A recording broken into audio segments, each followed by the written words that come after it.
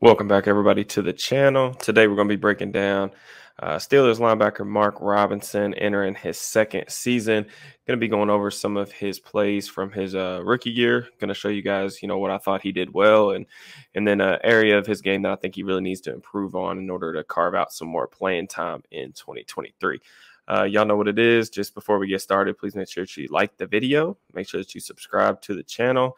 Drop me a comment, all that stuff. It is greatly appreciated on my end. So first off, I want to go over some positive plays for Mark Robinson that I think really detail, what he does and what he brings to the Steelers defense. So the Steelers, they overhauled their linebacker room.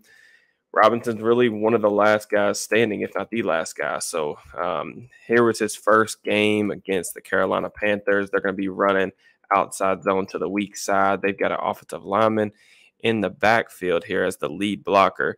And you'll see Robinson here just absolutely decleat this dude and take him off of his feet, attacks that blocker with physicality. That's kind of his game. He is that old school, thumper type of linebacker who really likes to hit. He's physical, he's violent, kind of one of those throwback Steeler linebackers. And I think that's what has a lot of fans really excited because of how well he, played the run in some limited action last year.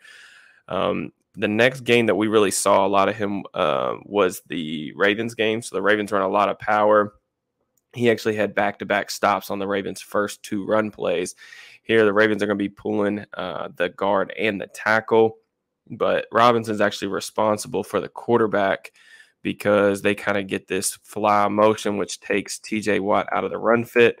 So what he's doing right here, he's just making sure that, I guess this is Anthony Brown or Tyler Huntley, whoever that is, whichever Ravens backup that is, doesn't keep this ball, but watch him, quickly recognize, you see the vision, and then just absolutely drops J.K. Dobbins. If he doesn't make this tackle, that's a pretty big play, but a really nice one-on-one stop there.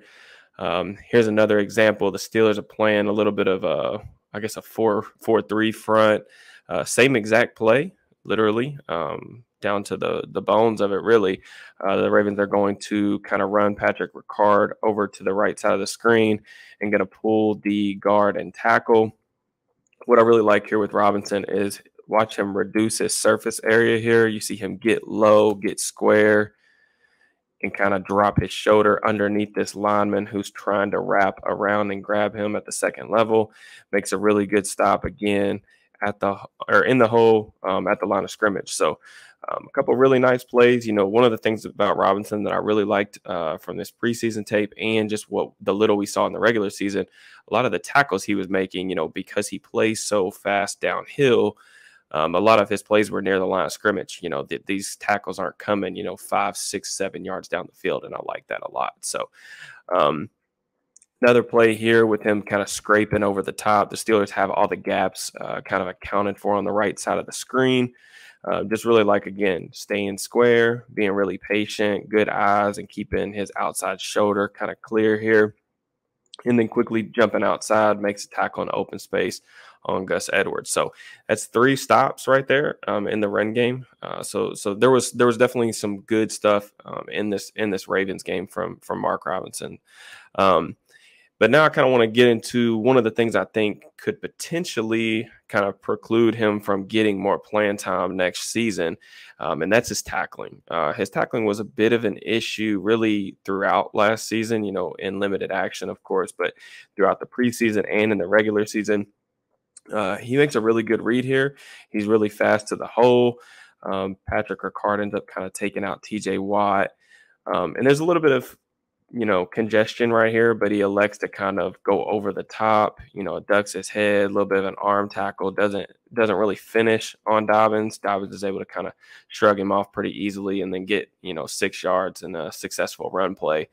And this really, really hurt the Steelers in the Browns game, in the regular season finale. And here's a rep of him in coverage. He's dropping back into space.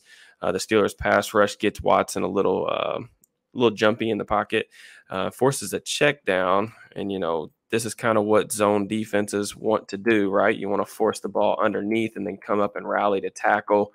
Robinson's in good position here. Watson gets a little happy feet, dumps the ball down. This is an area of the game where you have to wrap this guy up, and he kind of stumbles, loses his feet a little bit, I think. And then we, end up with a 5-yard dump off pass that ends up turning into an explosive play. And that kind of stuff right there is going to drive coaches absolutely mad. So, and then here was another kind of big play in the game. Steelers ended up missing or winning this one, but this was a kind of a little bit of a mental error, in my opinion, that ends up getting compounded with a missed tackle. So the Steelers are blitzing here. They're going to bring 5 up front. Mark Robinson's actually going to be kind of responsible for the tailback here. Watson's going to run a little play action, fake it to the back. You see Robinson's eyes are going straight to the running back with him responsible for him in coverage. And, when he stays in the block, he ends up thinking that he's got, kind of the free reign to, blitz the quarterback right up the middle. He sees that gap, shoots it. If you're going to do this, you absolutely have to get this quarterback on the ground. This is a risk type of move. He misses the tackle, and then we get another dump off for another first down. So just to kind of run that one back, I believe the Steelers are playing I'm not sure if this is man or cover 3. We got single high here.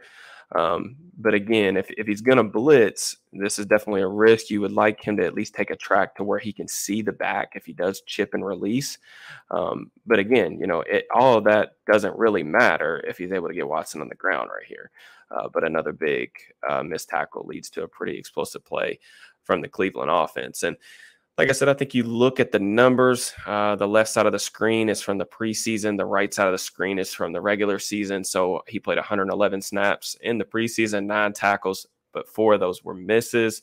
And then the regular season, that kind of continued in a smaller amount of playing time, three solo tackles and 3 missed tackles as well. So, missed tackles were a little bit of an issue when I watched Robinson's final year at Ole Miss. I think he had an 11 point something missed tackle percentage rate, according to Pro Football Focus. So not terrible, not anything that's a huge red flag, but, just to go back to the Browns game, after he missed that tackle on Watson in the backfield, he only played 1 more snap the rest of the afternoon. They just yanked him. They elected to play Miles Jack, Devin Bush, because, when you're a 7th-round rookie and you are really in the game to stop the run, to make plays going downhill, you just don't have the same type of leeway or leash that some of the veteran guys do. Whether that's right or wrong, you guys can, think for yourselves on that one. But I think that, Robinson, he's going to be put in the game in early down situations where you're expecting to run. And this is kind of where he needs to make his mark. But in order for him to stay on the field, he's got to clean up some of these kind of wild swings and misses as a tackler. So I appreciate you guys tapping in with me again. Let me know what you guys think of Mark Robinson. Do y'all think he can crack the rotation? Steelers linebacker room's kind of, up in flames a little bit. I mean, they've completely kind of redid that entire room. Cole Holcomb, Landon Roberts. Let me know what you guys think, if he can push for more playing time. Let me know what you guys thought of the video. Again, drop me a like, drop me a comment. Make sure you sub to the channel, turn those notifications on, and I will check you guys next time. Peace.